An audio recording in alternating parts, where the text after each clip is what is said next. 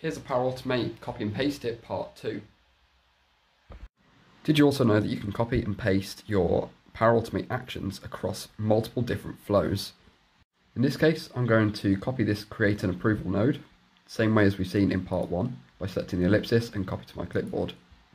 Navigating to my other flow, we can select new step just as we did before and select my clipboard. You can see that we've got no actions here. All we can do now is press Ctrl V to paste our action. Then we can select it from the list. As this action was using dynamic content from our previous flow, you can see that we've got some connection issues. So all you need to do is create a new connection or add an existing one. And as you can see, our approval has been copied over. You can see that we've got a bit of dynamic content which needs tidying up, but essentially the whole action has been carried over as expected. It's a very useful tip for dealing with multiple flows in Power Automate.